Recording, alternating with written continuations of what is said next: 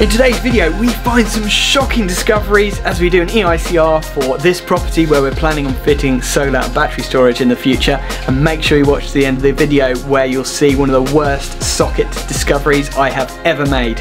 Hit a thumbs up, subscribe, and let's get into it.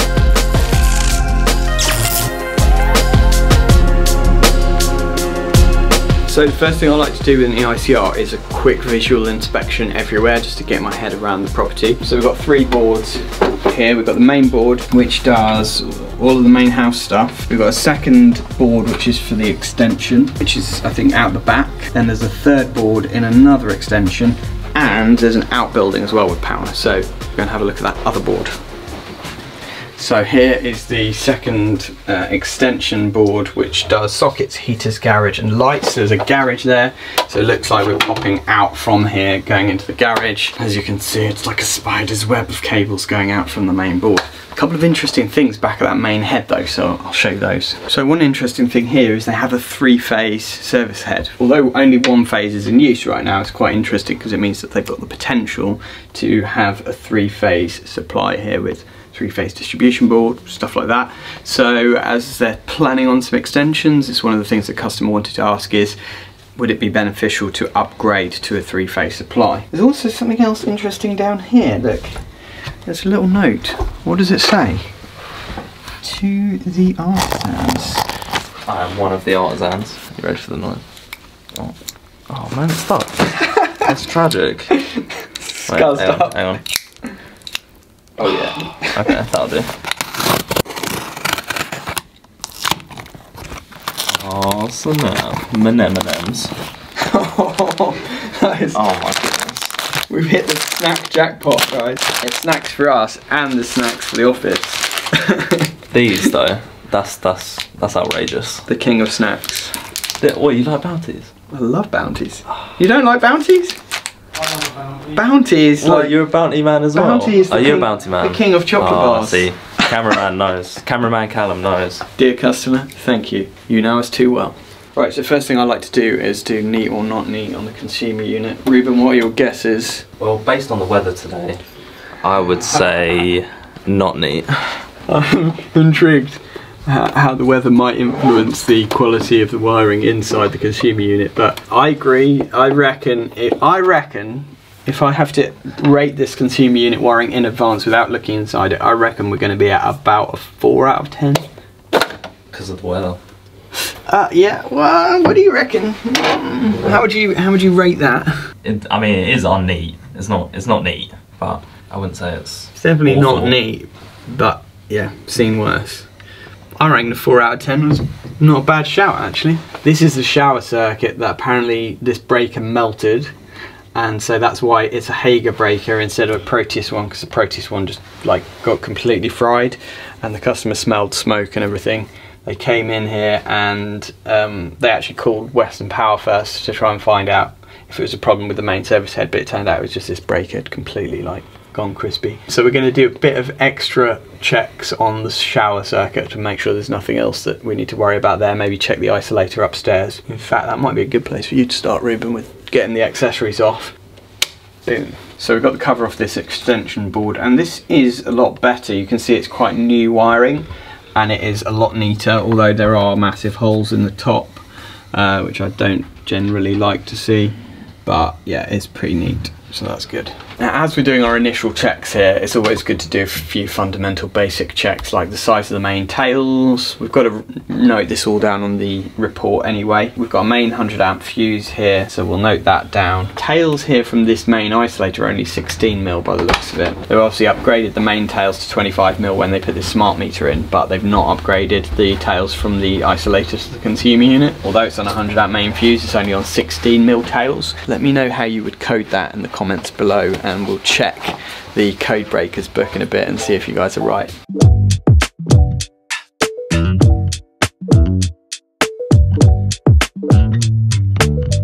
So a big part of EICRs is visual inspection, just checking, taking covers off stuff, checking the wires, checking the connections. So I thought I'll just whip this kitchen socket off, and it's like the wires are like guitar strings in the back. I don't know how they ever managed to get it wired in. They've left about that much wire to actually connect the thing in, and I'm scared that if I pull that off any further, the whole thing's just gonna break. Ooh, and there's a connector block in the back. For some reason, there's a weird connector block in the back of there. So we might need to investigate that. Is that a Savoie? Is it S-A-V-O-I-E? Yeah. Yeah. What is it, France, huh? France, yeah. See, I knew you'd know. Jordan's turned into a croissant. Is actually where my father-in-law was born, Haute-Savoie. It's basically in the mountains. Meribel is one of the ski resorts there. I've actually been to Meribel in the summer, been walking in the mountains. They're really, really nice, and we rented bikes and we literally rode all the way down from the top all the way down to the bottom of the mountain, which was really cool. But yeah, Meribel, beautiful. Savoie. So one of the first tests that we need to do is what's called ZE. It's the external earth fault loop impedance. And in order to do that, we've got to disconnect all of the bonding conductors. Now the easiest way I find to do that is literally just to disconnect the main earth. So that's here, this is the main earth. What we'll have to do before we disconnect that is, what do you think, Ruben? Isolate. Yeah, why should we turn off everything before we disconnect the main earth? Because otherwise, if there was a fault, it wouldn't go back. Yeah, he knows.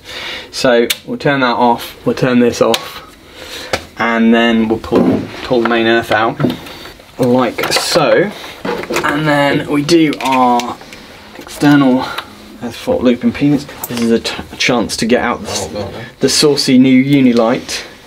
So this is the new IL425R, absolute beast of a work light. Saucy 25% discount using our special code in the description. So we connect to our main earth here, and then we're just going to go on the line conductor as it comes into the board. Yeah, okay, so we've got 0.16 for ZE Lee, and now we can do PEFC at 1.43, and then we need to do PSC, which is prospective short circuit current, and we do that between line and neutral. So we've got 1.51 for our PSC. We'll flick all of these breakers off, and then we'll just do our RCD tests. Okay, so RCD1, 59.9 is our highest reading. 19 milliamps, that's interesting. So that's a little bit low. What is the tolerance on an RCD? What would be a fail? Is 19 a fail? Let us know in the comments, guys. So we've got 28.9 on that main RCD. That's great. That's exactly what we're looking for.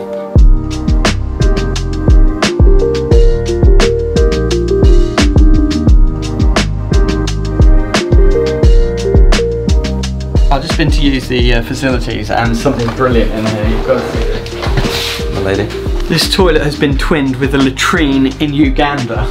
So, toilettwinning.org. Never heard of that before. That is genius. For 60 quid, you can sponsor a latrine in Uganda and enable people to have a comfortable place to sit on with their smartphone. That's cool, I've never seen that before. Toilettwinning.org. Today's video sponsor. Not. Well, that's a nice segue to our real video sponsor, Tado. At this time of the year, customers phone us asking for smart thermostat installs because they're starting to turn their heating on as the weather gets cooler. If you'd like to offer your customers a fantastic smart thermostat, Tado is a great solution. And for professional installers, they have a professional installer portal where you can gain all the training and resources that you need to become an approved Tado installer. Head to the link below where you can find out more, and thanks to Tado for sponsoring this part of the video.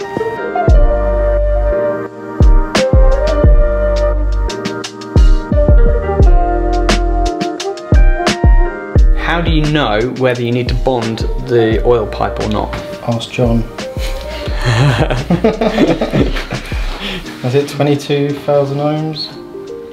Yeah, so it's the thing of whether something counts as an extraneous conductive part or not is whether the resistance down to true earth is below a certain level, and the only way for us to know that is basically to test from our main earthing conductor to the item, and if the resistance is less than a certain number, which we can quickly Google now, then you know that it's an extraneous conductive part and you need to bond it. Extraneous conductive part basically means, is it bringing earth potential into the building? In other words, like probably that pipe is buried in the ground somewhere. A reading below 22,000 ohms will mean the metallic item is an extraneous conductive part which does require bonding.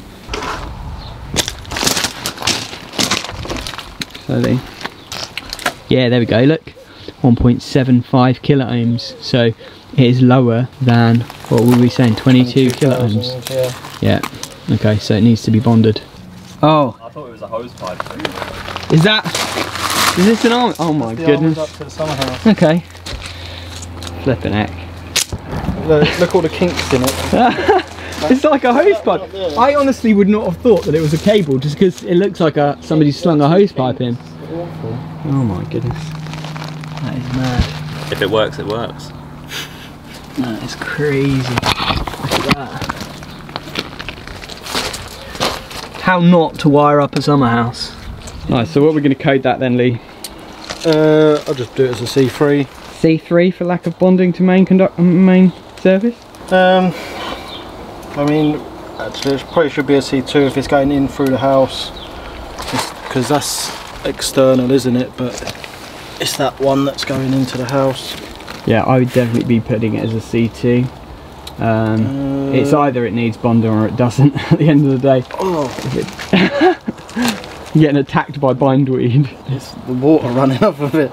Right, so off this board here, which is the extension for the kitchen, etc., they've run a ring circuit. Ring circuit is where you've got two wires going out of the circuit breaker and it loops all the way around between all the sockets in a ring and then comes back to the consumer unit basically. So what we have to check is that there is continuity between both legs of the ring. This is what we call the legs, so like the in and the out basically. Make sure there's continuity so it's a loop all the way around. And to do that we use our continuity test setting. We just go across both sides and what we're looking for is a reading like that. So 0.7 is absolutely fine. We would hope then that the same would be for the line conductor. Now why do we say that, Ruben? Well, because they're the same size cable and in theory they should be taking the same path the whole way around, so the same length, so then the resistance should be the same. Exactly, yeah. So we've got 0.73 on the lines and we had 0.7 on the neutrals, so that's acceptable. Now with the CPCs, circuit protective conductors, we would be looking for a slightly higher reading. Why is that, Ruben? Because it's a smaller cable. As the size of the cable goes up or down, the resistance proportionately goes the opposite way. So the line and neutral conductors are 2.5 square millimeters. The line and neutral conductors are 2.5 square millimeters and the CPCs are 1.5 square millimeters. That means that the resistance of the CPCs should be higher because the conductors are smaller. How much higher? We need to calculate. So how would we calculate what the difference should be? If you were to times the line or neutral reading by 1.67, because that's the like the factor between the size of cables, you would then get the reading, or you should get the right reading for the CPCs. Has anyone got a calculator? Let's calculate what it should be based on a ring continuity reading of 0.72, times that by 1.67. What do we get? 1.2. And what have we got? 1.18. So that is almost bang on. So that's exactly what we're looking for. You ready to see some shonkiness unveiled? Mate, what is that? Actually, what is that? Callum's not an electrician, but I'm sure even Callum would be able to tell that that ain't right. Look at that. Oh. Is it still off of? That looks like VIR. That's VIR. Yeah. Better call in the rewire team, mate. Yeah, that is VIR cable there. Those earths are just twisted together. Yeah, oh my goodness. That is crazy. And then what, you've got the earths extended there. Oh, the lives. Yeah, all of it's It looks extended. like they've wrapped that up in tape there. Yeah. You didn't have enough room for another connector. So they've just twisted these earth wires together. Goodness knows where that goes. We'll check if it's live. so it's not live. So guys, let us know in the comments your favourite snack. We've got Maltesers, M&M's, Snickers, Twix, and for me, the king of chocolate bars, the Bounty. Let us know your favourite in the comments below. Trouble is, I don't think Ruben deserves any of these because he overslept. Too late. Oh, all jokes aside, I was actually running late this morning, a little bit late. But luckily I do actually have Tradify, and I did have to check it this morning. My phone was almost dead, but I was able to just go on my calendar, click on the job where I knew I was working, and then literally just navigate, and then, well, I'm at the job now. But it's just that simple, and it's really useful, especially when you wake up late. But if you want to give it a go, you can sign up for 14 days free. There's no credit card details or anything like that, and if you click the link in our description, you can get 3 months half price, which is a pretty solid deal to me. So yeah, check it out. I'm gonna have I think I'm gonna have brown bread if there is one. Our customers are amazing. Bacon sarnies. Okay, I've come out to the extension which is on the side of the house just to speed things up a bit. Jordan's still in the main house doing the main consumer unit, so I just thought I'll come out here, I'll test these 4 circuits, do all the observations in the extension, that can go back on, and then it's just one of the boards out of the way, which gives us a bit more time to concentrate on the other boards in the house. So what I'm doing now is what we call a figure of 8 test, where we test the R1 and R2 readings on the ring circuit, and to do that we take the 2 legs, the line and CPC, and we link them but the opposite sides. So we take the CPC of one cable, we link it with the line of the other cable, and vice versa, and then we do an R1 and R2 test, which is measuring the resistance of the line and the CPC. We do it at every socket, and we should have a good reading. Let's have a little look to see if we do. So just a little tip here, when you're doing this, you need to plug your green and red into your plus and minus on the Mega. That's all you need there, and then just plug in your plug-in tester. Put it on a low resistance ohms reading, and we've got 0.49, which is a good reading. So run around all the sockets and check to see if they're all around the same reading.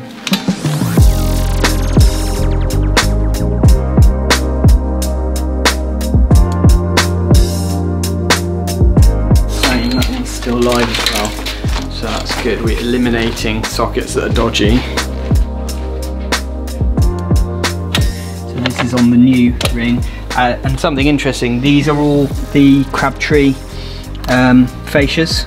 So actually it looks like all the new circuits off that extension board, they've put the new Crabtree socket faces on, which means we can quite easily identify which ones are new. Looks like a customer's got a very old fashioned lamp of some sorts, possibly a DIY jobby that somebody's built it themselves. It's just wired up in a bit of bell wire. So there's no CPC in that cable at all, no earth basically to the fitting. It's probably a class 2 fitting, so it's not the end of the world. Got a very old plug on it with the insulated pins, which is good, but something that, you know, is just interesting to observe. And it's a classic example of why, like in care homes for example, they require AFDDs on the socket circuits, because a lot of elderly people bring in these lovely old lamps and things from their houses, which contain all sorts of dodginess and can arc, etc. So if you've got AFDDs, you're less likely to cause a fire in those particular cases of dodgy appliances.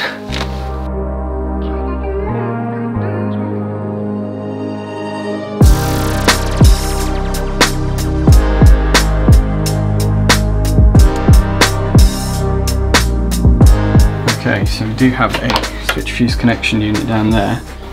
Wow, it's like a cave of wonders. Look at that.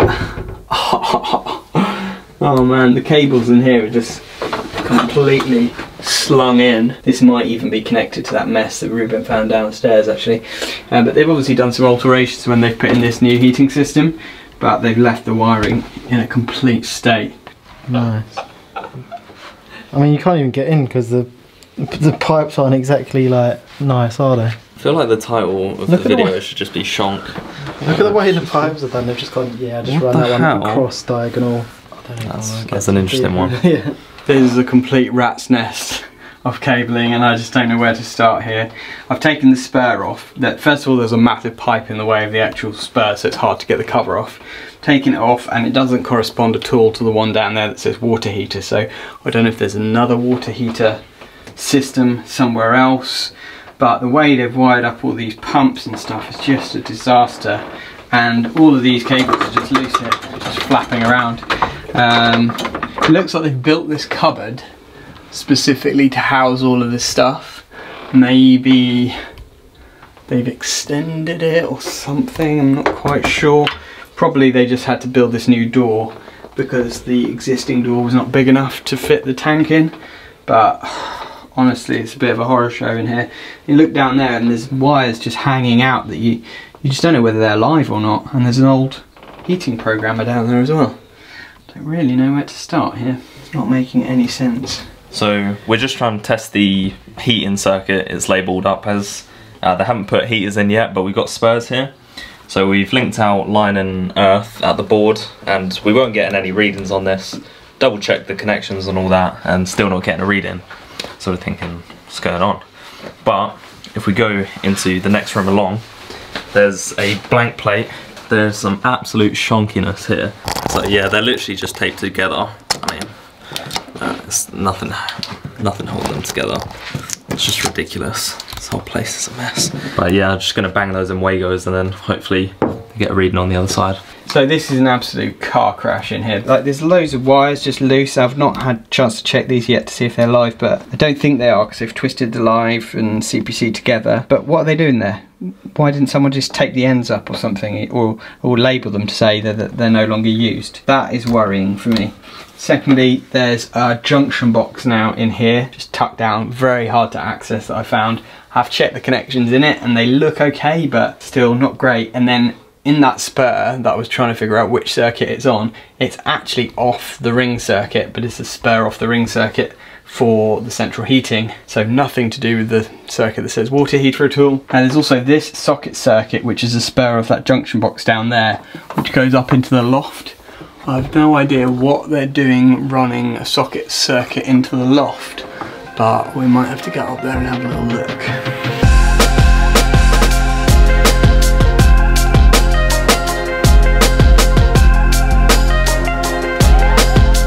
I've just found this, pretty awful to me.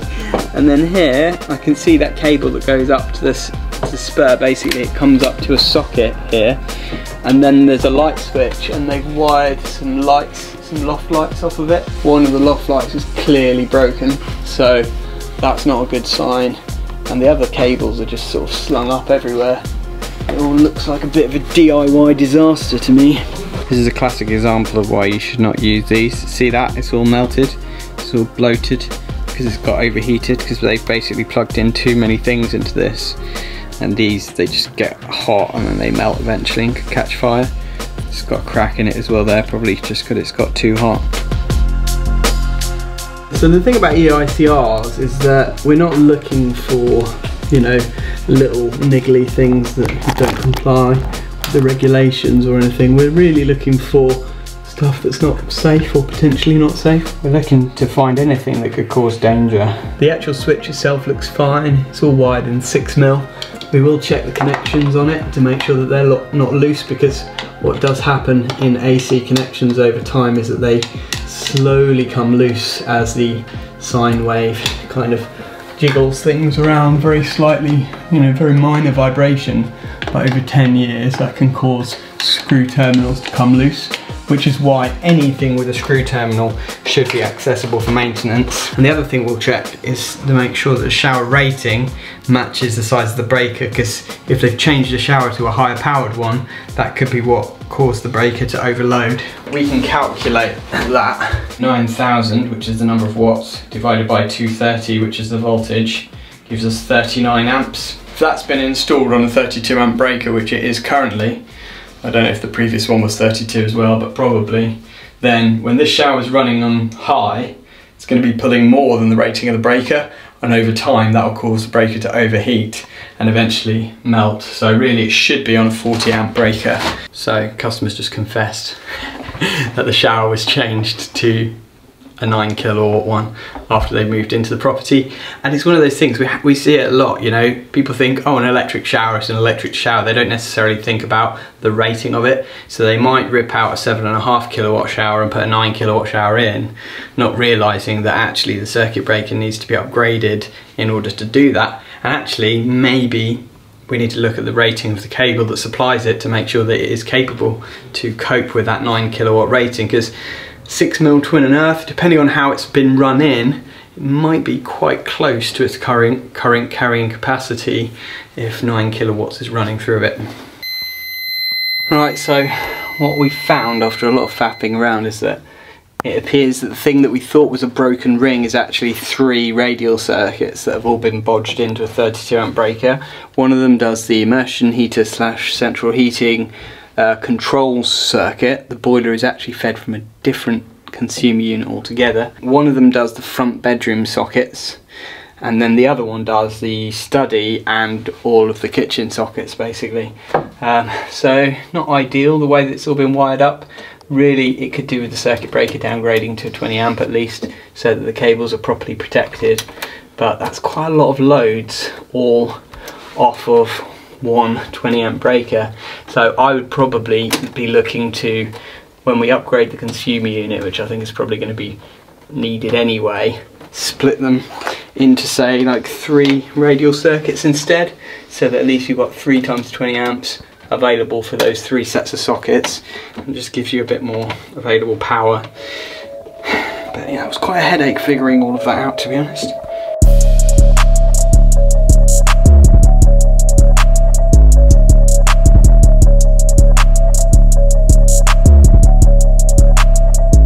So we found a few things in the summer house, one of them being that this socket is obviously cracked here and a little burnt out there, something that you can usually see in sockets, quite common to be fair. And also the way that they've taken the cables in, there are some bigger gaps in the sides, so then spiders are building up cobwebs and just dying in there. So it'd probably be worth putting stuffing glands on it and probably replacing the box as a whole. We've also got a spur down there, you can see it from here. That's just a cheeky little floater, and it's pulling on the flex going to the heater, so that'll need fixing and maybe even that flex replacing. Overall, it's a bit messy, it's not great, but I mean, the readings have been fine. There's nothing too wrong with it. So one of the things we like to do a visual inspection on is the bus bar, and interestingly they've just done a little link of 10mm copper between the main switch and this breaker. Normally you'd have a little bit of copper bus bar there as well, but they obviously added that circuit in later and they didn't have any bus bar that would fit.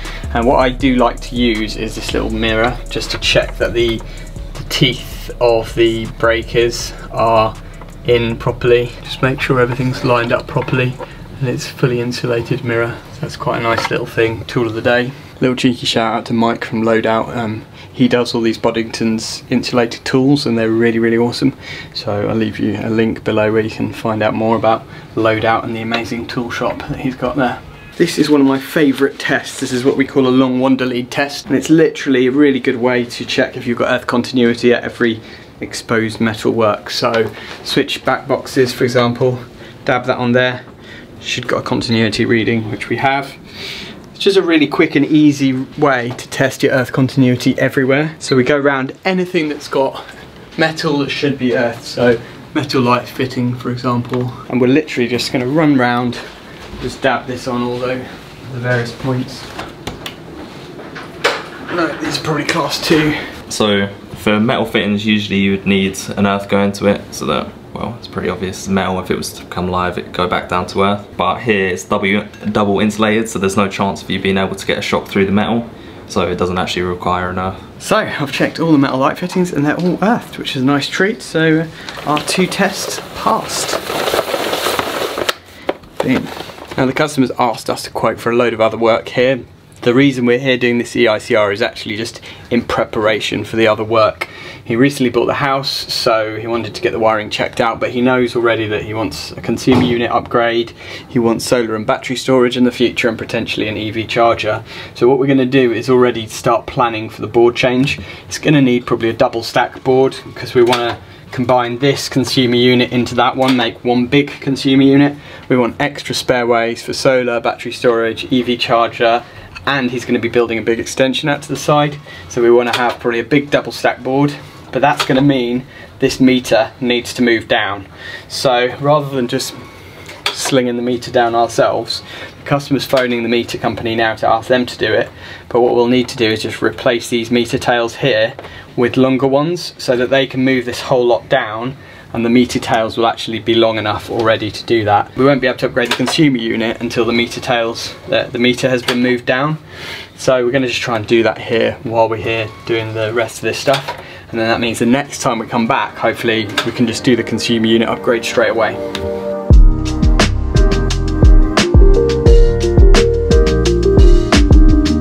So solar install here should be fairly straightforward, except for one thing. There are swifts nesting here. You might remember, I'll leave a video up here where we had an issue with swifts nesting in a property where you had to get the scaffolding up and down quick enough to get the solar panels on before the swifts came in. Well, in this case we'll probably have to do it the other way and wait until they've flown back to Africa before we get the scaffolding up at this property.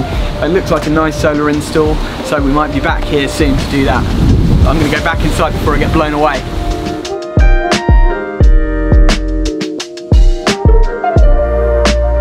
So we've got a bit of an issue with the main bonding because we thought that the water was bonded.